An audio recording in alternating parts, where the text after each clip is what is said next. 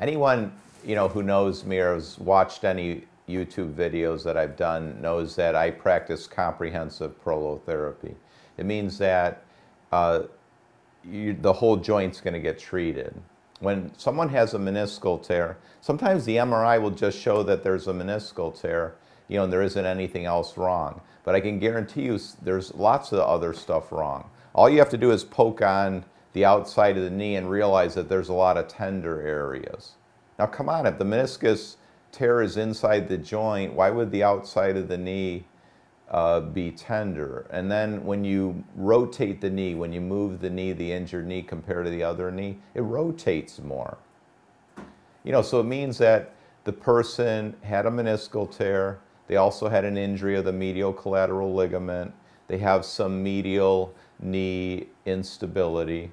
So you have to treat, the whole knee. If your knee's moving too much medially, it's going to be moving too much laterally, and really all the ligaments are stretched out. So that's all that comprehensive prolotherapy means, is that you have some knee instability and we're going to treat all the ligaments, and we're going to obviously treat the meniscus.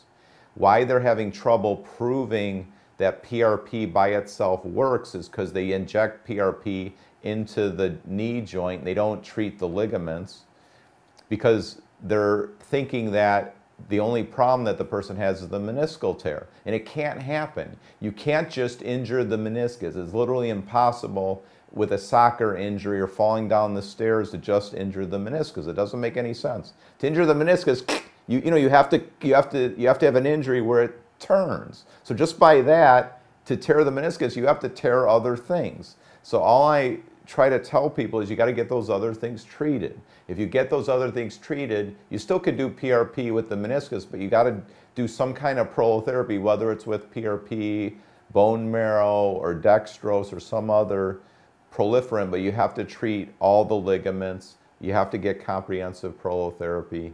Then the condition resolves, and often the condition resolves for good, so the person's cured.